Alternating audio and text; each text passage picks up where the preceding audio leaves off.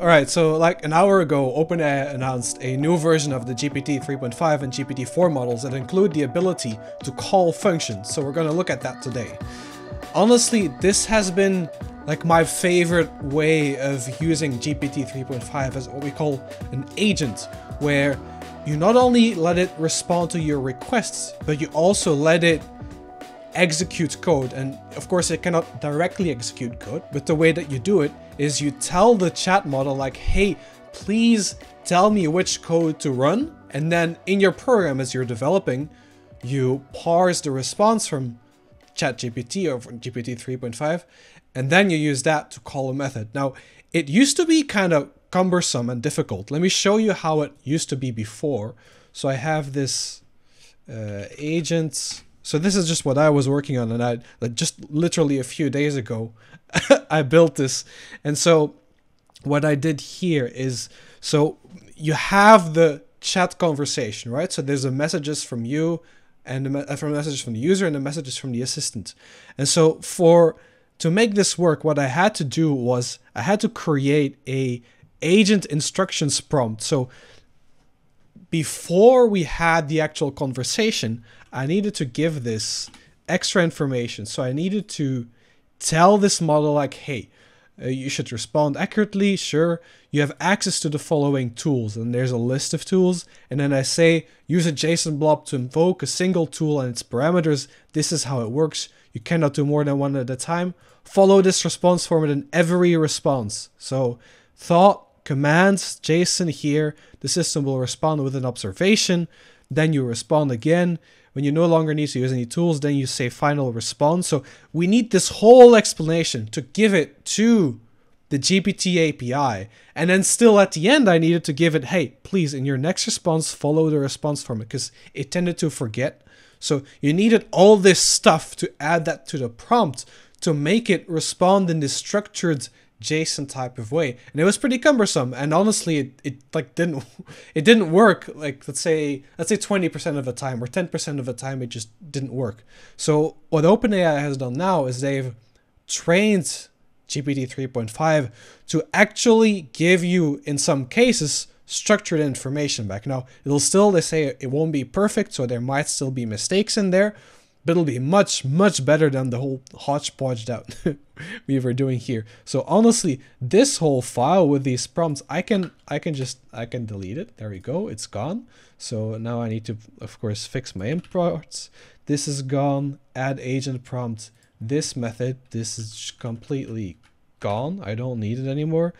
What I also needed to do was to check the response from the model. Often it would say something and then they would include the JSON, and then I need to split it up and then parse the JSON. So that's this whole deal, which is also gone now.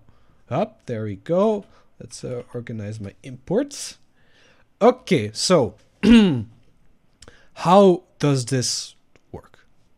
Let's have a look. Now, I structured my thing because I had this and I want this to be extensible. So it's not going to be like the plain way to use it, but I'll show you how it works. So we have here this OpenAI language model. This is the basic way this works. We call the OpenAI create chat completion methods.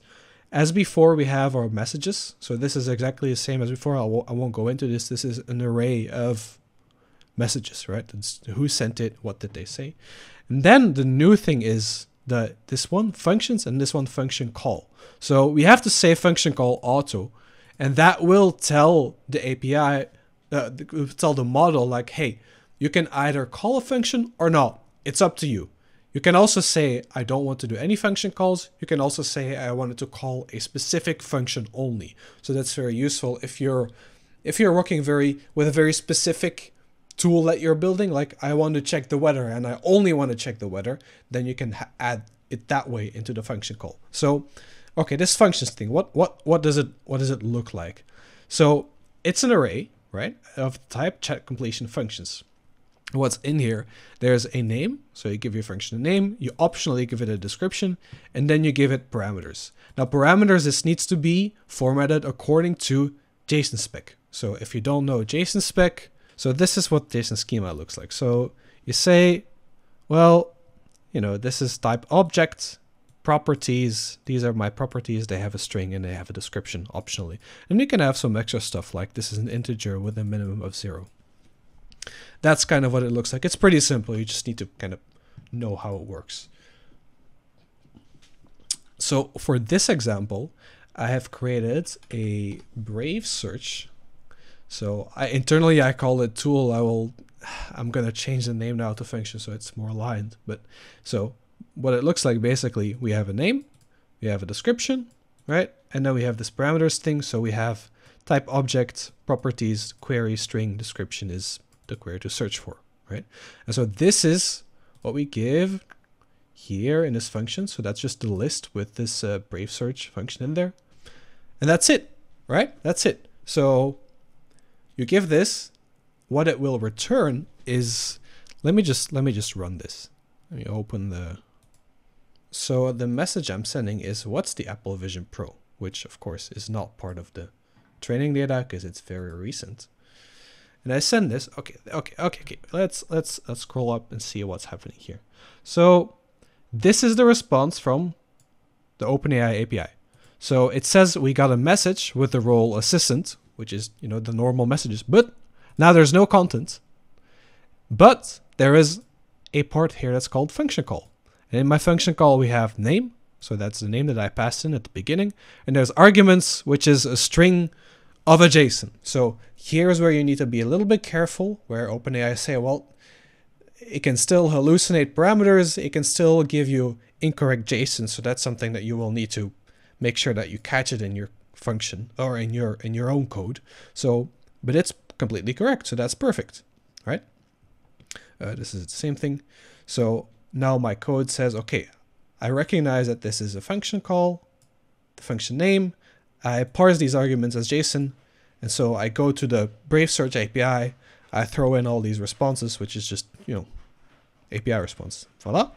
And then I go back to the OpenAI API and I tell it, hey, okay, let me show you how that works. We go, So I have this run tool, and run tool gives me a string back.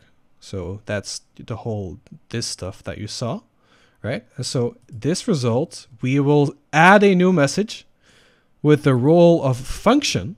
So we used to have only the roles of user, assistant, system, and now we have function. So we say, well, there's a response from the function. The function name is the function name that it called, and then this is the result. And timestamp is something I'm just using that's not part of the API.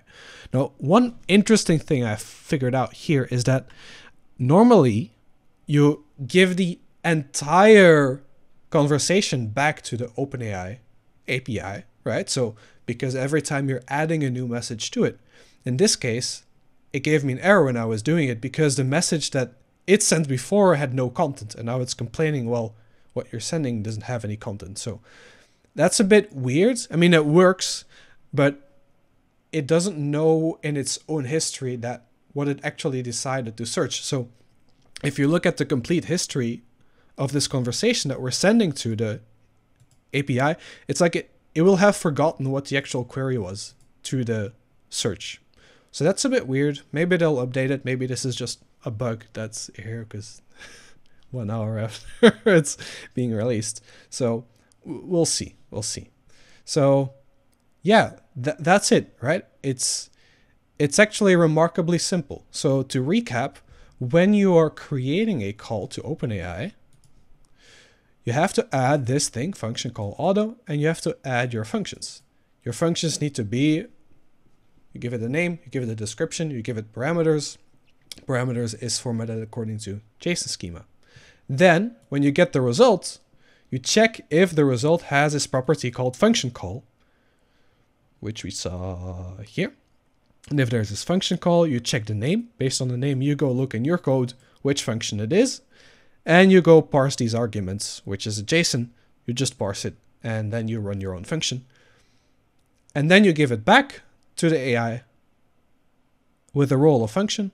You pass it the name. You need to pass it the name of the function I called, otherwise it'll error out. And you give actually the content of your function, which is just, should be a string. That's it. This is like all the people who have been building things with LangChain. It's just so much code that's gonna be it's thrown away. So that's kind of crazy. But yeah, this is cool. Thank you for watching. If there's still questions that you have, leave them here. I know I went over this quite quickly. It's bedtime for me, but I just wanted to try this out and get this out to you. It was a little bit difficult to get through the API documentation. I think they're just not finished yet. It's not super clear, and it's not completely right, so there's still a few mistakes in there. But yeah, there you go. You can start building and making amazing agents with ChatGPT. So like this and subscribe if you like it. Bye-bye.